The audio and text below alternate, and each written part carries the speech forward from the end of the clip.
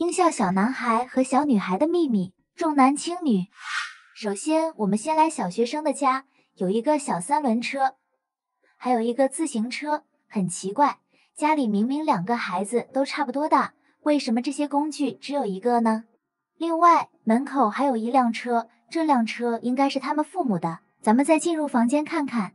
其实他们的房间很普通，但有3点有些奇怪。首先可以看到女主的初始码内是5000，我们切换成男生可以看到只有500，切换成女生就更少了，只有30。再就是看看书桌，男生的书桌有电脑，而女生没有。这个书架，女生的书架上全是书，而男生有一个看起来价格不菲的轮船模型。就这些迹象表明，他们的家庭是重男轻女的。他们的父亲是武器商人。你们看，小男孩有个价格不菲的轮船模型，是不是有点眼熟？没错，这个模型和港口的轮船一模一样，是否和港口有什么关联呢？再把小男孩叫过来对比下，你们看，这个小男孩太像这个武器商人了，并且他们家就在主事屋对面，因为武器商人倒卖枪火，做着违法的事情，里面2个长官每天都在监视他们家，所以从以上分析，小男孩的父亲就是武器商人。不务正业的小学生，这2个孩子虽然写着是小学生，但从来不用上学，他们每天都在公园玩，并且樱校根本也没有小学。不信我带你们去看看。女主来到学校，老师们会对她说，让她好好学习之类的，但是小学生们来了，他们就会说，这里怎么有小学生，证明他们也不可能在樱校里读书。小男生的2个技能都是攻击，但小女生却有一个技能是治愈。男主和女主都没有这些技能，而2个小孩却有这么多技能，你们难道感觉不奇怪吗？并且小男生我们是不可以和他说再见的，他多了一个信息按钮，点击它，他就会说谢卡5点半会到公园。到了5点半，他们就会看谢卡，一直看到晚上8点，谢卡表演结束，他俩就回家睡觉。试问哪家的小孩会这样的作息？每天玩，看表演，不上学，也不写作业，所以可以断定他俩是没人管的小孩，是个不务正业的小孩。如何找到粉帮夫人？我们都知道，桃子组有个穿粉色衣服的人，但是你一定不知道，他是有夫人和孩子的。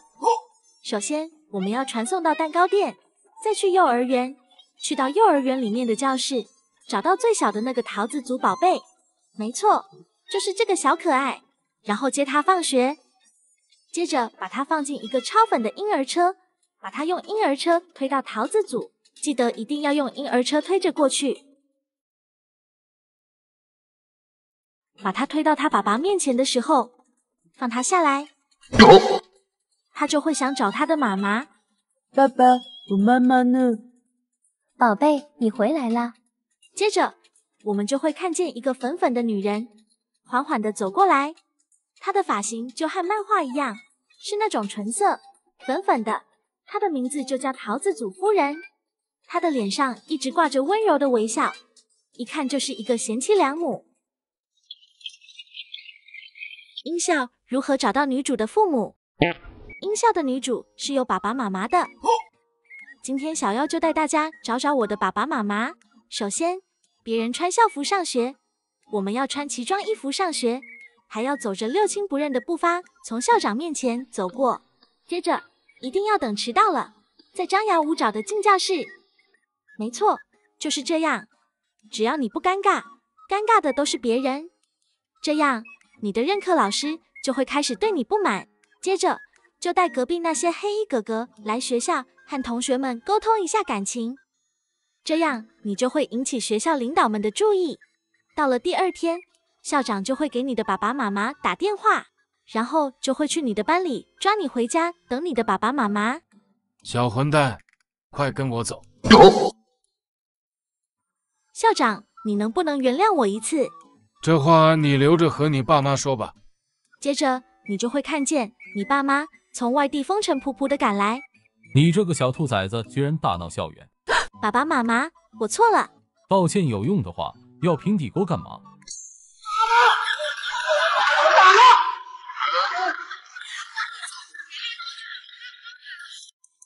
樱校牧场不为人知的秘密。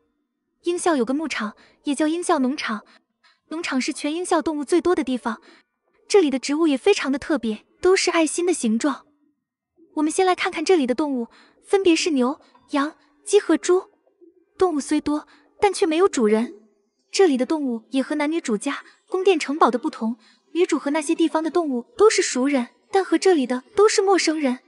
樱校的动物很奇怪，和我们现实的动物不一样，它们能对话，还能像人一样跳舞、走路。快看，它们的步伐就和人类是一模一样的。我们可以看到最右边有个烧烤摊，没有老板，但是我们可以自己随意点单，菜单的内容很明显，都是用农场的动物做成的菜。很诡异的是，当我们点餐的时候，这些动物们也会给自己来一份，它们吃着自己同伴的肉，一点都不慌张吗？有的时候，小妖就会在想，它们除了长得和人不同以外，其他的和人就没什么差别了，而且作为动物还能单独住在这个远离人类的世界。这里居住的环境非常好，猪有猪圈，牛有牛棚。之前的教程和大家说过，这里的谷仓是豆腐渣工程。小妖穿着爱丽丝服变大后，一碰它们就会像多米诺骨牌一样倒塌。烧烤摊这边的篝火架一样，轻轻一碰就散架，倒塌以后过一阵子就会消失。小妖把这里都破坏了，动物们毫无反应，并且你们看，当小妖打它们的时候，它们也是不痛不痒的，就好像什么事都没发生。但是当我们在这里打其他人类的时候，你们看，它们就会跑掉。小妖一直跟着他们，就会发现他们居然跑去报警，并且你们看，他们的报警还真的报成功了。我现在被追着打，你们说有没有一种可能，这些动物都是曾经被施了魔法的人类变成的呢？但是他们的心里还存有一丝丝的善意，当我们殴打别人的时候，他们很难置之身外。对了，在这里往前一直飞，还可以看到一个爱心小屋。这个爱心小屋又有什么样的秘密呢？小妖将会在下期揭秘中和大家揭晓。平行世界的小妖，啦啦啦啦啦啦啦啦啦啦啦啦啦。小妖，你为什么有时候短发，有时候长发呢？因为有平行世界呀。短发小妖是喜欢给大家揭秘的，而长发的小妖是喜欢逗大家笑的。平行世界意思就是你们两个不能同时出现吗？谁说的？现在我就带你去找他。喂，你又来这招。有人这样能快一点呀，我们得先去开那辆樱校最拉风的跑车。快点，我马上就累死了。就是这辆，开上它，去换一个流光的颜色。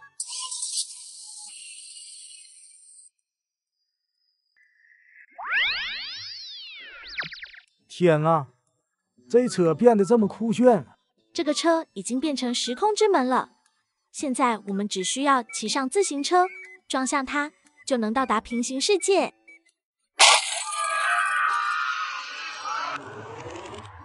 刚才发生了什么？和我一起去看看就知道了。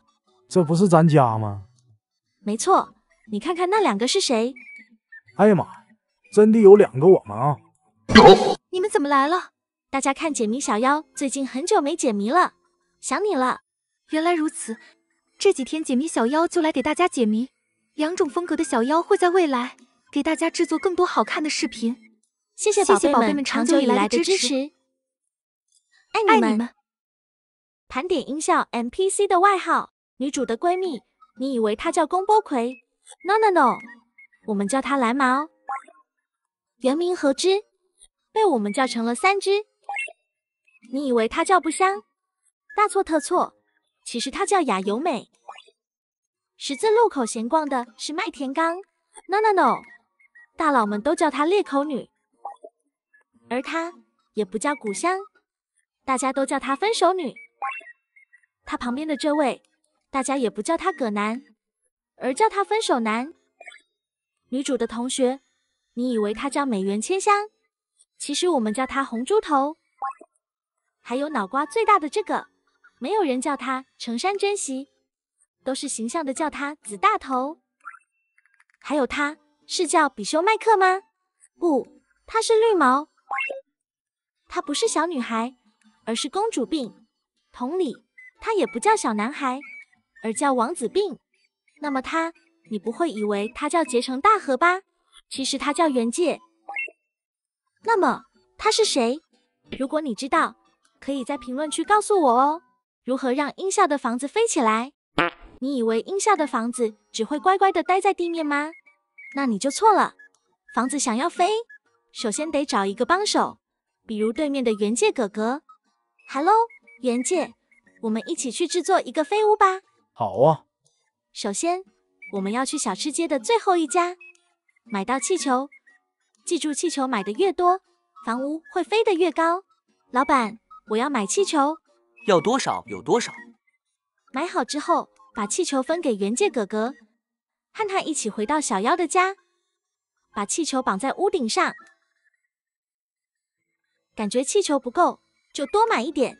绑完了，就人手一个气球，进入房屋，稍微等一下，就会感受到房屋缓缓升起。